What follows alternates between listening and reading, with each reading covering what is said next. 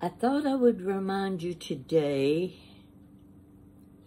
that so far I have posted about 145 videos on YouTube.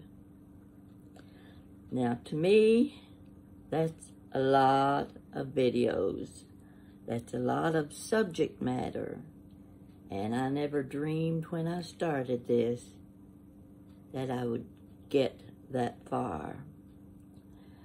So, from time to time, I spend my time thinking about what can I talk about next. I don't want to stick to one subject too long. I want to go back and forth, which is what I've done, and I've just about lost track of the stories I've already told. Some are just stories, some are just chit-chat. And that seems to be what some of you want, is chit-chat. Well, I'm going to talk about me. I'm going to go back like 50 years. 50 years. Sometimes I don't feel like I'm over 50 years old. And old age is ahead of me. But I have to face the fact that I am not a senior citizen. I'm one of the elderly. But I'm going along pretty good, and I'm hoping you'll stick with me while I tell another story. 50 years ago, my kids were in high school. They were in and out of the house day and night. And I was there by myself. Not much to do in my spare time. Of course, I had a job. But at night, there wasn't much entertainment. So, I've been a project person my whole life. I have worked with arts and crafts, a little bit of everything except ceramics and leather. Never did try anything like that. I've done a lot of decorations that you can sell, those that you can use year-round, and those that are for holiday. Love working on holiday decorations. I've done a lot of things. And this I will say, whatever I do has to be my thing, not something I saw and copied from somebody else. Now, of course, we always, all of us, get our ideas from other people, but I don't copy what they do. Anything I make, I usually make one. Only one. I'll make things that are similar, but not exactly the same. For instance, take a look at my necklace. I was making jewelry 8 or 10 years ago. And this is one of the necklaces. I want you to be able to see. These are glass beads, beautiful glass beads.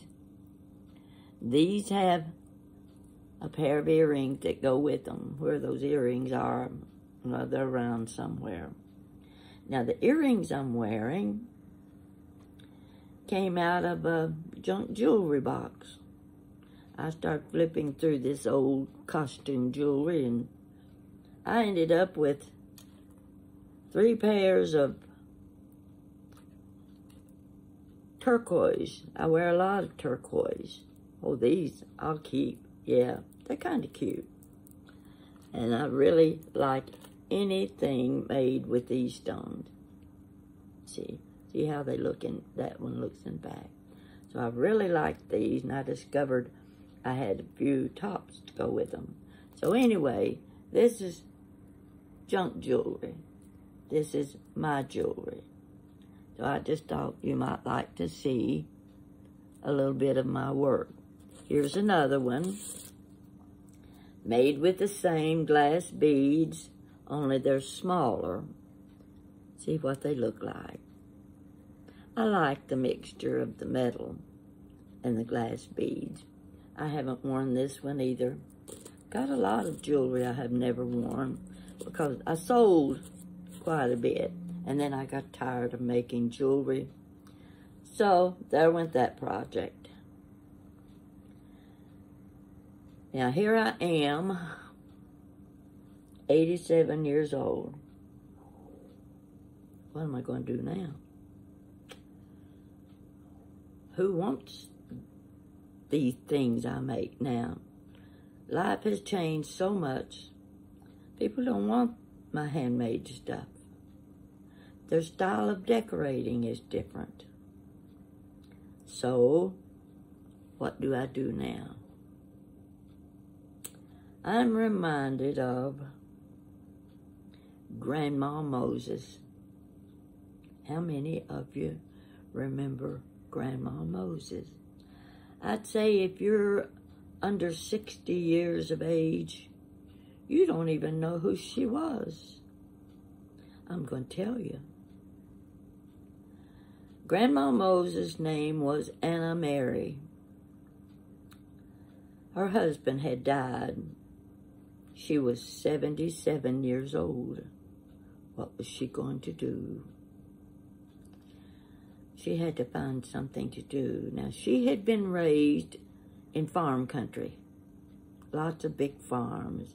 So she was familiar with farm animals and the habits of the people and the animals. So she decided she would try painting.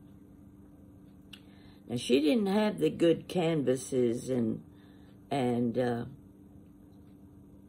kind of art paper then, because they didn't make that sort of thing, and she didn't have the money to buy the materials. So she started painting, and she would paint barns and farms, cows, horses, pigs, chickens. There was always a dog in the scene, and there were people. But those people didn't have detailed features. They were just what you call folk art. It's what I call folk art. And according to a description given to Grandma Moses, she painted quintessentially American. Now, quintessentially is a long word, and I had to say it a few times before I could even pronounce it. But that's what her work was called. She would go to county fairs and, you know, the festivals and things. They had them back then, just like they do now. She was going from the 19th century into the 20th century. So one day, she was at the fair. She was selling her special pickles, jars of pickles. But while she was there, she took her paintings with her. And they were all hung inside a drugstore, a pharmacy. She had them all hanging inside while she sat outside selling her pickles. A man came along. He took a look at all of those paintings. And when I say primitive, I mean you don't see the features of the bodies, like the little Amish hats, the long sleeve shirts, and the ladies with their aprons, and you picture a farm scene. You know what I'm describing. I don't have to tell you all of that. So this man looked at those paintings, and he bought them all. He took them back to his art museum and hung them all inside his museum. From there, I'm trying to remember the process. Grandma Moses became very popular. By then, she was about 80 years old. She was selling her painting. The man at the museum was selling her painting. She ended up in the Smithsonian Institution. You can find her painting there. You can even buy Grandma Moses' painting at Sotheby's. Now, if you can afford it. Her talents, her work became well known. In fact, my sister had about a 12 to 15 picture hanging on her wall. Now, it wasn't a painting, it was a piece of fabric. They had taken her painting and reproduced the designs on fabric. So my sister took that piece of fabric and framed it with glass over it. You would never know but what it, either a print or an original. No way you would know that. I'm trying to think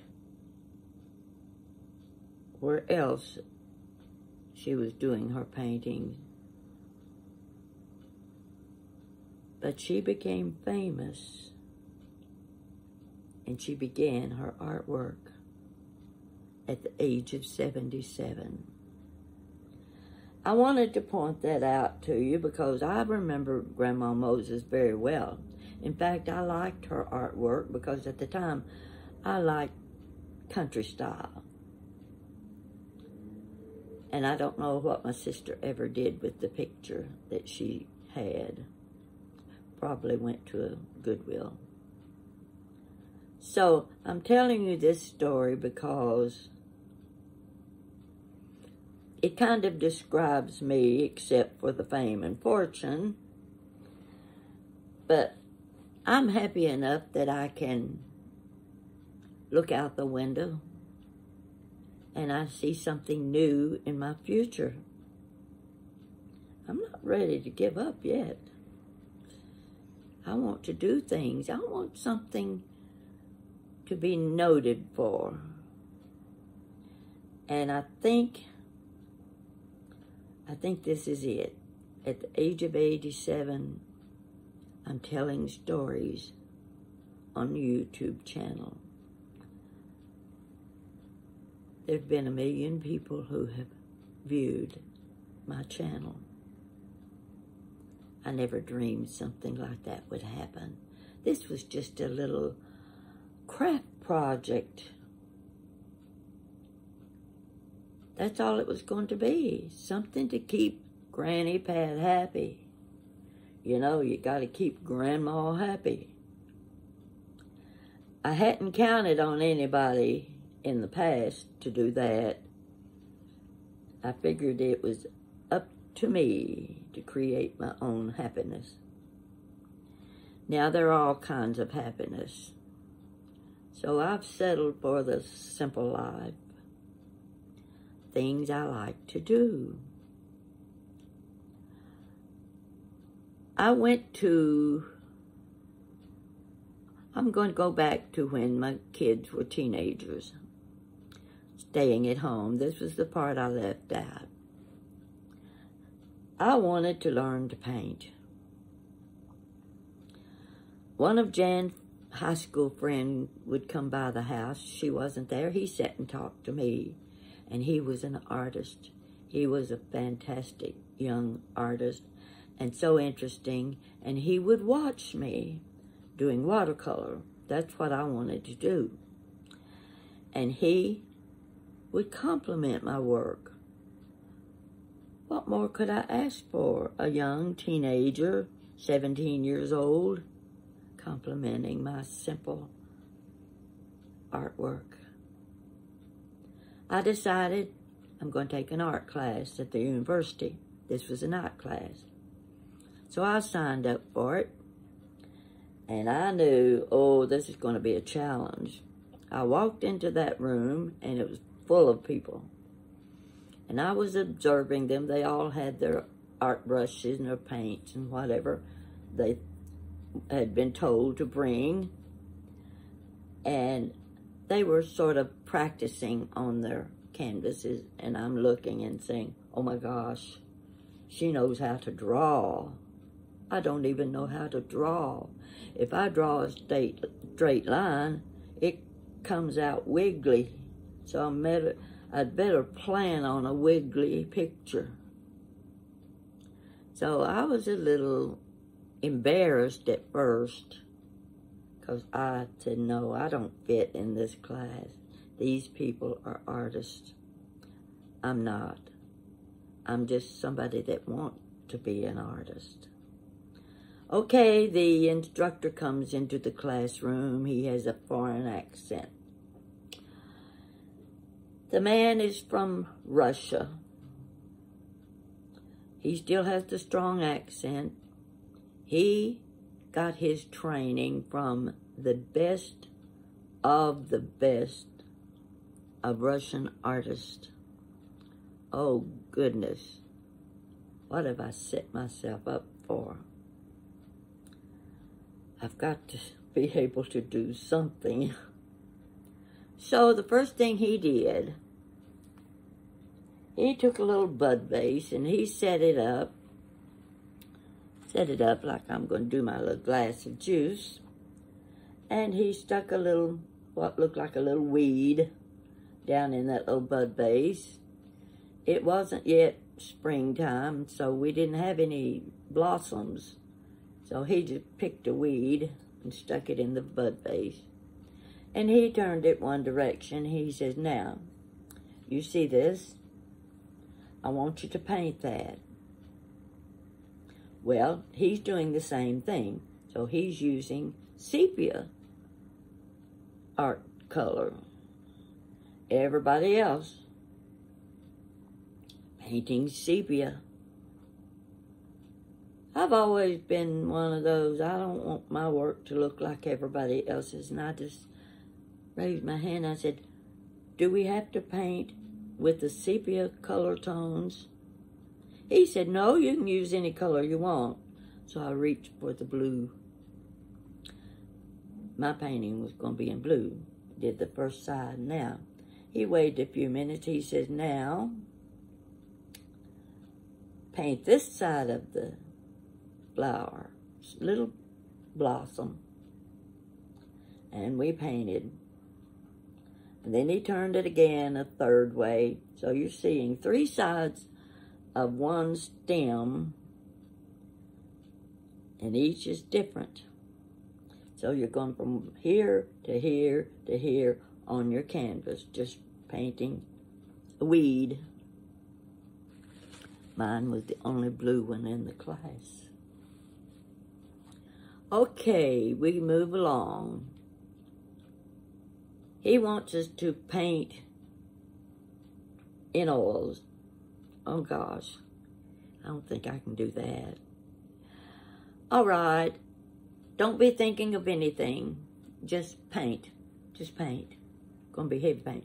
I was using the not the brush, but palette. So what am I going to do? I can't just paint with nothing in mind. I've either got to be painting a ball or a flower or a vase or something. So I brushed and I brushed and I brushed, and I was doing in magenta colors. When I finished, the girl sitting next to me, I could see had a little bit of talent. She looked at my flower. It looked like two magenta roses. She said, oh, those are pretty. That's really pretty. Well, I wasn't supposed to have anything in mind when I painted those roses. They just turned out to be roses. The instructor comes around.